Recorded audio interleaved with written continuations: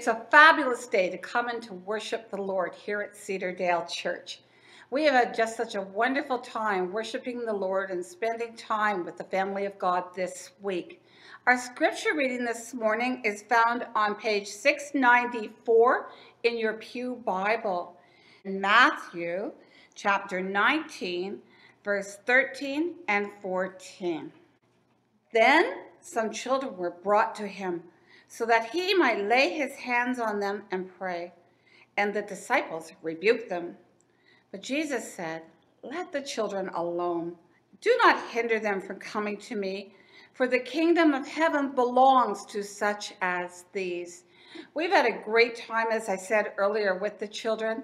We've just finished Mums and Tots. We've already been to Rixon Manor with our Kids Club kids. We've had Sunday school this morning, which is also called Kids Club as well. It's a great time to just welcome the children because Jesus loves them as much as you.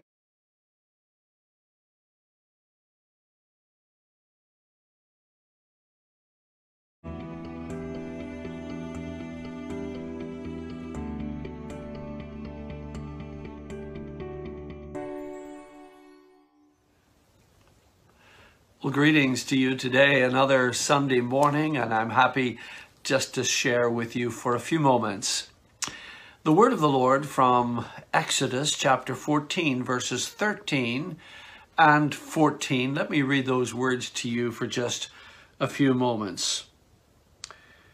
The word of the Lord. Moses answered the people, "Do not be afraid, stand firm, and you will see the deliverance that the Lord will bring to you today." Hear that again. Moses answered the people. So obviously they needed a response. We'll get to that in a moment. Do not be afraid. Stand firm, and you will see the deliverance that the Lord will bring to you today. The Egyptians you see today, you will never see again. For the Lord will fight for you. You need only to be still. And then in the next verse, the Lord said to Moses, "Why are you crying out to me? Tell the Israelites to move on." So here we might have a bit of a paradox between standing still and moving on. Both commands given in the space of a few short words. There is a difference, of course, in what this means. They're being admonished to move on from their complaining and to move on from all that they were saying. They were defending a position that made the argument we were better off in our secure place. Even though we were in captivity, we were better off in our secure place back in Egypt. You know, are there no graves there for us to be buried in? Why did you bring us out into the desert? So sometimes, in order to stop, you actually do have to move on. And that thought is the thought I want to share with you today. Being able to stop and see the salvation of the Lord requires a certain moving on from the bondage and the binding that we so often experience in life today. The command that Moses gave to the children of Israel, because he received it from God himself, is in this 14th chapter, and it's a command to just stop and watch what God is doing. But in the 13th chapter, there are instructions that have been given for Moses to pass on to the children of Israel. Consecrate every firstborn male to me, says God. The first offspring of every womb among the Israelites, listen to this, belongs to me, whether man or animal. And so there were a number of things that accompanied that instruction. They had to do certain things in order to consecrate those firstborn. they had to commemorate the day until this very day. There was clear instructions that were given. So chapter 13, is all about doing, but chapter 14 is all about being. I wonder what chapter we are living in today.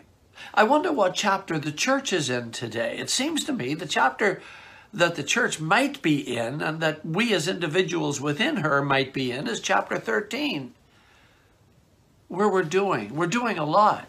We're doing everything possible. We're doing this, we're doing that. Our schedules are full to the brim of things that we are doing. Take a look at your church event schedule pre-COVID and maybe now even post-COVID, and just see how much activity is involved in that. Now, I know that there is an argument to be made about keeping people busy in the Lord. But busyness in the work of the kingdom does not always produce results and does not always produce fruit. There's never been a time in the history of the church when we've had so much access to so much expertise. Seminars and workshops and events and conferences and all of the things that tend to move us perhaps from what the original intent was to something much different. Richard Rohr, who is a Franciscan priest, makes this commentary. He said that in the early days of the church, back in Israel and Palestine, that the disciples offered an experience. When it moved to Greece and to the eastern parts of the Mediterranean, the disciples offered a philosophy. When it moved to Europe and perhaps even the first world in the United Kingdom, then the disciples offered an organization. And when it moved to North America, the disciples offered a business. Now, I'm not subscribing 100% to Richard Rohr's commentary on the evolution or devolution of the church, but I am saying this, that we do need to be sure that we are offering an experience, whatever we're doing, whatever time we're worshiping, how often we worship, the programs of the church. All of those things will keep us in bondage, and all of a sudden we will be tied to what we have historically been doing and moving out of that to insert into our calendars and into our lives and into our daily experiences the still moments, the moments where we just stop, where we just say, all right, enough already. Let me just stop and let me have a day or two in the presence of the Lord, just like those early disciples when they emerged from the waters of the River Jordan, said goodbye to John the Baptist and followed Jesus. The Bible tells us that they spent the day with Jesus. So back to our story for a moment. Here we have the children of Israel. They were terrified. They were crying out to the Lord. They were complaining to Moses. And then we have the miracle. You see, Pharaoh had made a decision to let the children of Israel go. But when he saw that they actually took him up on his offer, he changed his mind and he sent his armies to confront them. And when the children of Israel looked up from where they were and they saw the army coming after them, they were terrified. Now, here was the moment when they transitioned from doing to being. And the word of God comes and says, stand still. See the salvation of the Lord, which he will accomplish for you today. Easier said than done.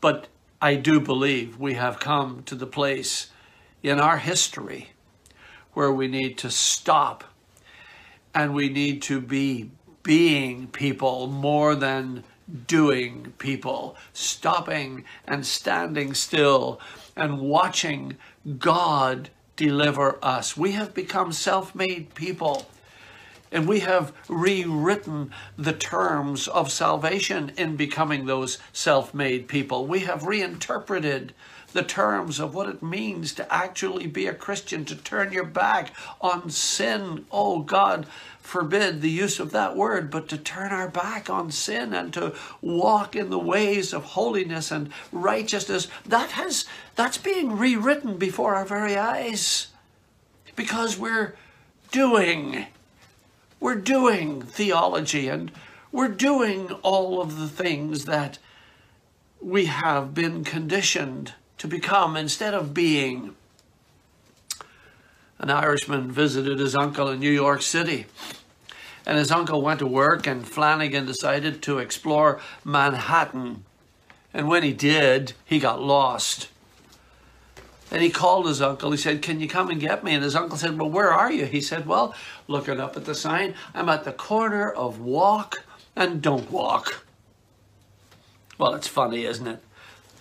But that's where a lot of us spend our time these days, just not knowing what to do. We're at the corner of walk and don't walk. If we're not in Heartbreak Hotel or we're not on Lonely Street, we are on the corner of confusion. And I say to you today, just stop. Stop for a while, stand still and see the salvation of the Lord. And he will accomplish wonderful things for you to do. The songwriter says, stay still in the hands of the potter. Lie low neath his wonderful touch. He shapeth and mouldeth in mercy the clay that he loveth so much. Stay still. Stay still. He is silently planning for thee. Stay still. Stay still. He plans for eternity. God bless. We'll see you again soon.